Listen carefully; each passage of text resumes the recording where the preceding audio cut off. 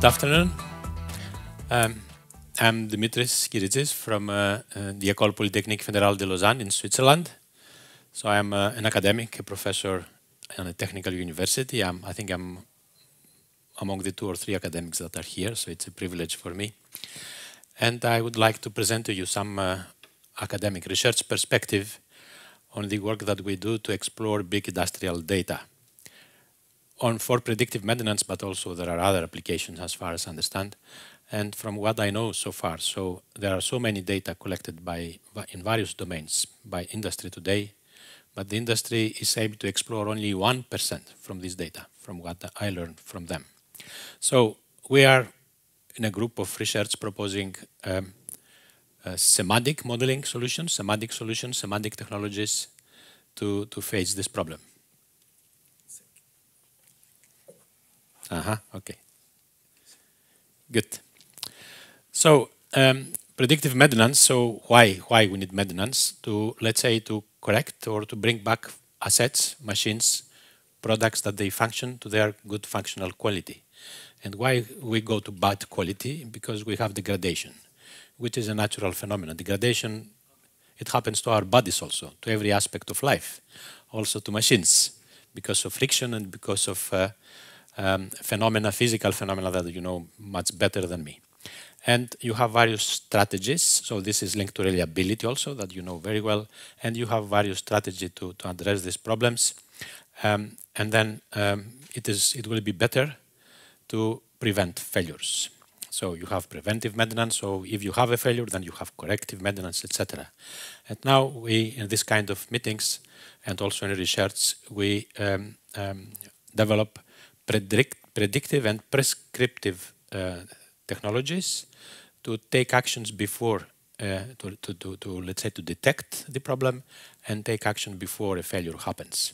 So in order to do that, we need to understand and measure degradation. So by modeling, also modeling is the tools of engineers, various aspects of modeling, and we may build, so maybe it is not so visible here, maybe for you it's better, but we may have functional models, all the functions and what we can measure on each function, for example, RPMs or speeds or displacements or whatever, and also the information flows that we may measure from each function to the other. And we can associate to this functional model what we call degradation model. If something, let's say, is close to fail to one functional element, may propagate to another one. And then when you detect a degradation or a failure, maybe it's not due to a defect of the function that you observe, but something before. So this kind of modeling may help understand better and measure degradation. And what we want to avoid with all this modeling and prevention is to avoid defects. This is what they occur and may occur at various levels. And where we want to avoid defects is mainly at the products, because we sell products and we cannot afford to sell products with defects, of course. And how defects may be produced or observed. So maybe produced because of failure of material, so on a product, or maybe produced because of a degradation of a machine, of an asset, of a process. And these are correlated. So our strategies have to, let's say, to observe both the product life cycle and the process life cycle to optimize the good behavior of both product lives and process lives. And from our perspective, so we talked also in the plenary meetings about this concept of closed loop observations, closed loop life cycle management. And this is a diagram that shows how the information flow from the producers here, yes, that produce and deliver products to users, and there they are served by various operators and service providers, and you have all types of flows, data and information flows and transformations that they go from each actor to the other in order to optimize, to do maintenance, to make decisions about end of life, to optimize operations. And this is possible today because of the embedded devices. We call them product embedded information devices that are embedded to the system, sensors, ID devices, etc. And they allow this wireless and seamless communication and flow of information to the various actors to allow them to take decisions. So we developed this concept of closed loop lifecycle management more than 10 years ago in a collaborative European project. And this is, I believe, the background concept of the Industry 4.0 reference model, which is developed recently by German stakeholders with the strong participation of SAP, which was behind the concept model that I presented to you before. It includes all the lifecycle aspects and the devices, the embedded devices that are used to that. Also, you have to consider that we live in a world of systems. It's not just systems that we address, it's system of systems. So the colleague here presented the windmills that are in fleets, in complex environments. So the environment itself in the sea, etc., it's a system by itself, the environment. And the windmill is also a system by itself. And when we produce this kind of products, so this looks like a washing machine. At the beginning of its life, it's a thing. When it is produced, it's an instance of thousands of similar products. Each one has its own ID and its own life. It's a fleet, let's say. And then using the industrial Internet of Things and the connected devices, products and systems, all these fleets, they contribute to provide data to the data centers or cloud, if you want. And this data may be used, let's say, to complete. So in the panel you hear that when you don't have, let's say, correct data or failures of one instance of a product, you may, let's say, provide similar data to complete the data set from other similar products. So this kind of approach helps to solve this problem. And at the end, the whole system within the industrial Internet of Things and cyber physical systems, they link all the stakeholders, manufacturers, users, service providers, and allows, in my opinion, it's about big data, lifecycle data transformations. Data flow and are transformed every time. They transform to what? To information. And based on the information, we take decisions. And at the end, they are transformed to knowledge. And based on the knowledge, we design new improved products for the next generation, or we improve existing products. And in this, in this thing here, you have the life cycle phases from the beginning of life, middle of life, and end of life. Middle of life is, for example, maintenance activities, and a lot of data are generated there that can be used in the end of life to decide when it is the time of retirement of something that you are using, and feedback information to the beginning of life to design design better new products and go from some meters to 195 meters windmills, for example. And what type of information, what type of data we have to deal with. So this is a slide of a colleague of mine from NIST that I took it. So all this data, so from the design up to the manufacturing, are of many kinds. So there are linguistic data, communication, even verbal communication, text. There are pictorial data, drawings, even pictures, sketches. There are symbolic data, numbers, or formulas. They are virtual data, 3D models, simulation models. Virtual means not that they do not exist, but they are computer generated by computers. They are algorithmic data, results of algorithmic processes. And we have to combine all of them. And then we need, so in order to be able to explore not more than 1% of this data, I think that at least in the engineering domain and not in other domains like social domain with Facebook, etc., in the engineering domain, we have to go beyond the first appearance of data, numbers, and understand the meaning of this data. And if we look at this, so what we have? For the data, we have a source of data. I will give you an example to tell you what I mean as source of data. Data have values. Data work and have meanings within a context. They are transformed. We need to interpret the data to take decisions. We can visualize them.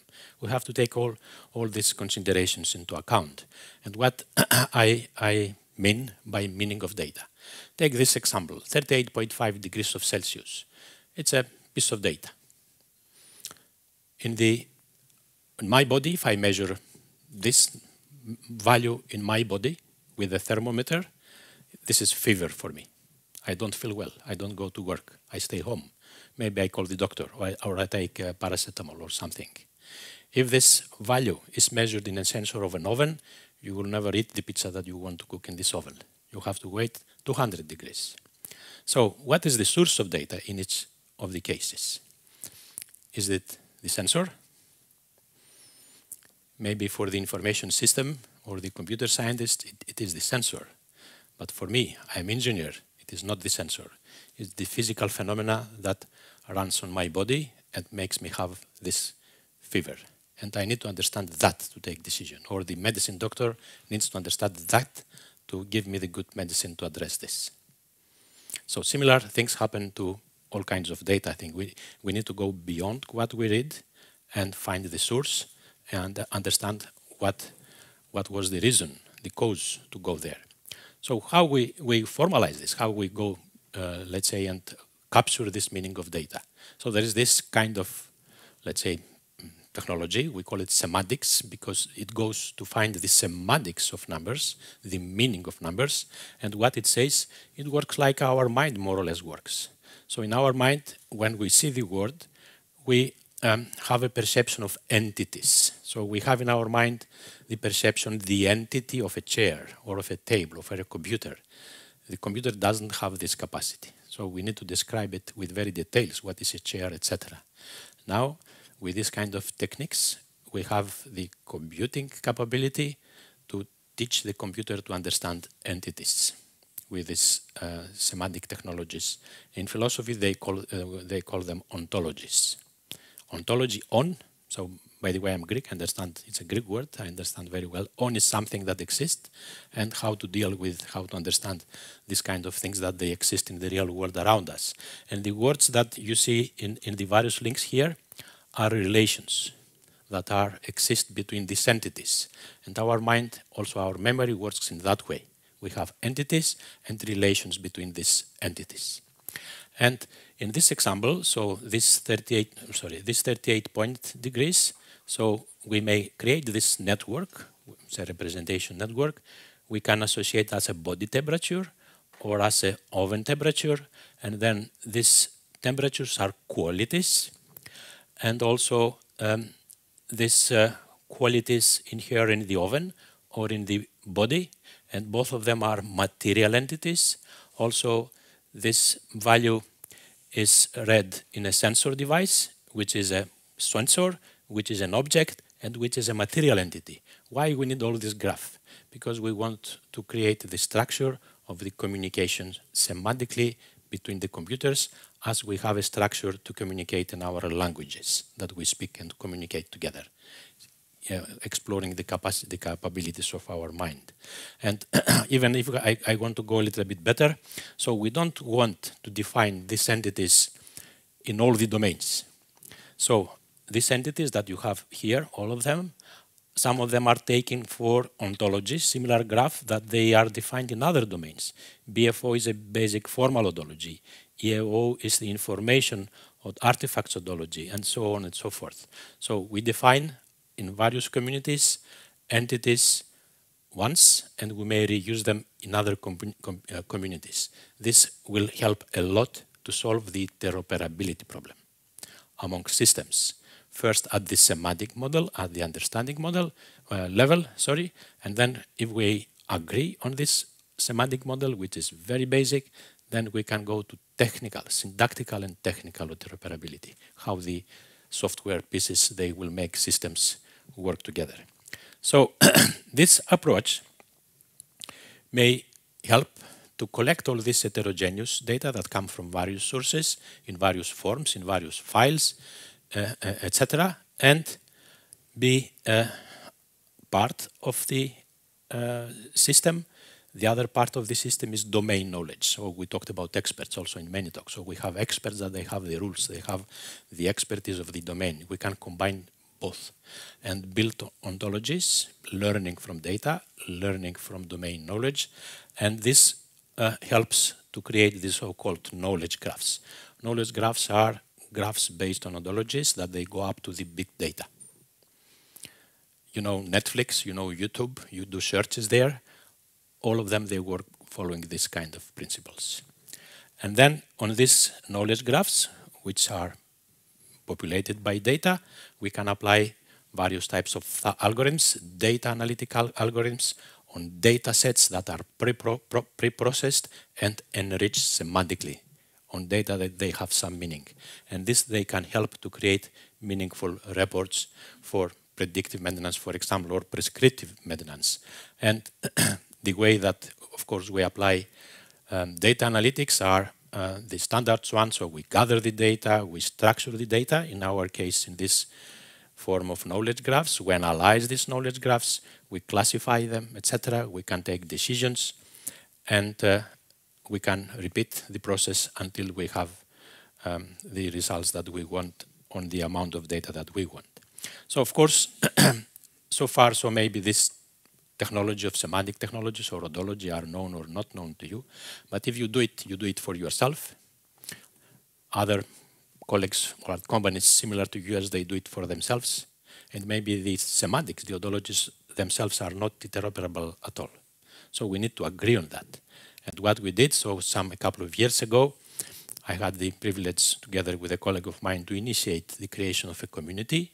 We call it Industrial Ontologies Foundry, with support of NIST and also of the European Commission through various projects. NIST is the National Institute of Standards and Technologies. Well-known companies like Dassault Systems and Airbus and Autodesk and the US military forces and others are associated to that. And what is the purpose? The purpose is to allow communities to create these semantic models, these ontologies in their own domain, allow them to pass through a process of technical check so that they become more general to be used in practice. And after various iterations and maturity, hopefully they will become standards to share data globally and among various players and contribute to solve the interoperability problem, which is very, very serious. We follow, let's say, a hierarchy to that. So as I told you, so we start from various basic concepts and entities that are generic, because we need to understand the word from its origins, let's say. And this is a kind of top-level ontology that we adopted. It's called basic formal ontology, and it has only 14 entities to define physical continuants, that they are static, and temporal continuants, temporal entities, continuants and occurrence. And we have various types of ontologies to define entities that are used in more generic ways, like, for example, like agents, like time, like processes, or domain-level ontologies, like product life cycles, or manufacturing, or skills. And then specific ontologies like materials or specific type of materials or specific type of manufacturing processes like additive manufacturing. And these are entities that are used by everybody. And if we agree how we define them, then we can work together among different stakeholders. And at the lower level, when we have application ontologies in your own domain, this you can keep it for yourself. It's your IP. But since it is based on commonly agreed terms, then you can easily share what you want to develop also with others and explore this interoperability, let's say compliance in your own systems as well. So this is let's say a basic slide for this basic formal ontology, when we have some entities of continuance, material for example, or of occurrence like processes and temporal duration, temporal regions, etc. And this slide is to show just an example from the health sector. And why from the bio and health sector? Because the application of this kind of technologies is successful in this sector. You know the genome. The genome is described in a unique ontology, and it is used by everybody in the world following this approach in medical applications, in pharma applications with success. And we want to copy somehow or adapt this successful model to the Industrial Ontology Foundry. So they have also in this domain a foundry, they called OBO Foundry. And we work towards creating this kind of foundry in the industrial domain. And this shows that from the basic concept of a continuum, for example, or a occurrent, you may go up to values. And what you have here, all this data, if you treat, let's say, apply algorithms to this data, and then you want to repeat operations and share this data, following this structure, each data will be associated correctly through the semantic structure to its peers, etc.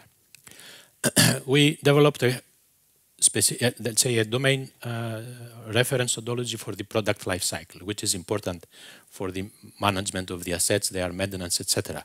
So you have three types of entities. So material entities, when you have the products, the physical, the materials, the infrastructure, the roads, the buildings, etc. You have information entities, which is associated to that.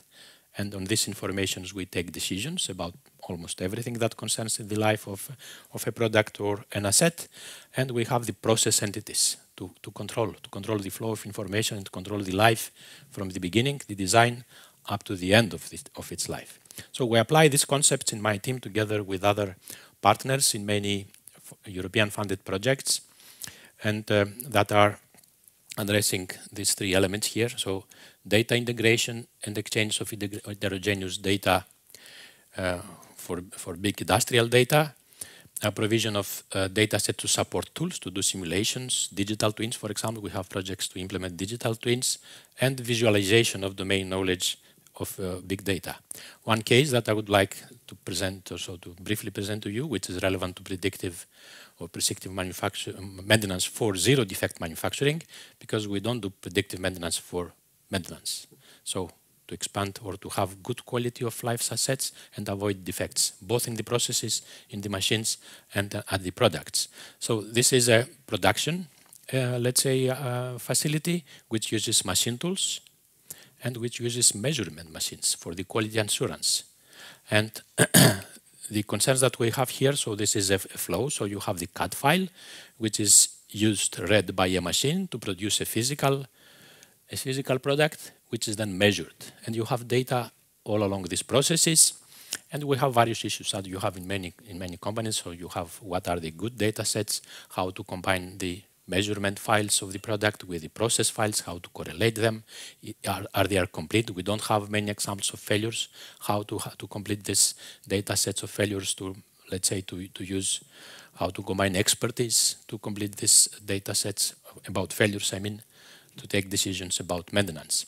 And we also follow some strategies for to arrive to non-defective parts through predictive maintenance. First of all, we have to detect if there is a kind of degradation or a defect. Then if we have the defect, are we able to predict it, and how? What are the features? What are the patterns? And if we detect it, what we can do? We can do prescriptions, repair or prevent. If we can prevent, it will be even better. If we cannot prevent and we have defects, is it possible to repair them, or we have to throw them away? So the challenges, as I said already, is that we have data with no maintenance annotation. So we have the data, but we don't have the explanations of the data. So how to do that? And we have heterogeneous data sources, as I said before. So we developed a kind of architecture, a framework, when we have the data management at the process layer, and we have the data themselves, that are streams of data in the physical layer, streams stored in the cloud. And using the technology that I presented before, we organize them in the semantic framework that we call it. We produce the knowledge graph, and we apply to this knowledge graph applications for maintenance, for digital twins, for various types decision support systems. And we create reports or create various visualizations as we wish in various types of terminals. So we organize this semantic model according to the approach that I explained to you. So material entities, information entities, time respective or product continuum respective. And here, if you may see, it is a kind of ontology let's say, presented as a taxonomy, because ontologies are also taxonomies. And the first ontology that created many thousands years ago, it's about the human species or the species, mammals. Aristotle started with that, with the 7 categories of living organizations. And based on that, in order to implement, we created also a semantics-driven architecture to develop solutions when we are using standards like RDF files, resource data formats, triple stores. You may be aware of that they allow to implement ontologies in software systems and to organize the data in these triple stores when we can apply stream data or stored data with the appropriate algorithms to create decision. Also, we can retrieve knowledge from that, or we can create knowledge from that. It is easy to extend ontologies. And if we add a class in the ontology, an entity, is already a piece of knowledge that we add in our knowledge network. This explains the previous slide, what I said before. And this is, I think, the last slide when we implemented an application using open source software like Fireware. Maybe you are aware of that, or IDS connectors to collect the data, to link them together, to provide them to apps, various apps for predictive maintenance or quality control. And this was also, you see the same product here that I showed you before. And we visualize them and create the reports in various types of dashboards, in various types of terminals. So this was my short story for today. Thank you very much for your attention. And if you want to know more, just contact me through the slides will be available. Thank you.